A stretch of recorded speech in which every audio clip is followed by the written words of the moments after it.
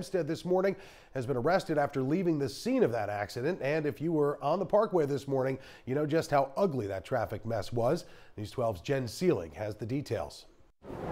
A tractor trailer sliced open after the driver attempted to squeeze underneath the Eagle Avenue overpass, right near the exit 18 ramp on the Southern State Parkway.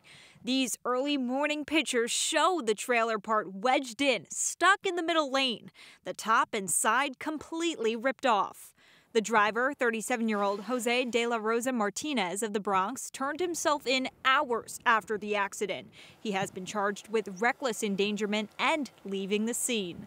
It's terrible what he did. The crash causing bumper-to-bumper traffic heading westbound Wednesday morning. Lakeview Fire Chief Michael Joyce says his department responds to numerous accidents in that area.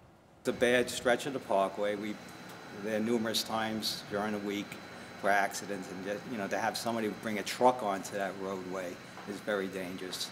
Causing danger to everyone on the road. Shortly after the strike, this black SUV slammed into the back of the trailer. 53-year-old Valley Stream woman Corrine Wiggins was behind the wheel of this car. Wiggins has serious but non-life-threatening injuries, and her passenger also injured and taken to the hospital. All the lanes have reopened, but several hours later, crews still here picking up the debris from the sliced open truck. We don't get too many tractor trailers striking bridges. We usually get the box trucks, U-Haul trucks, people that aren't familiar with the parkways.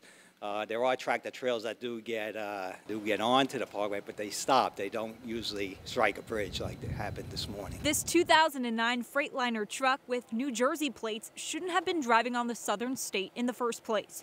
Tractor trailers are not allowed on New York State parkways. There is enough signage for a collision like this to be avoided.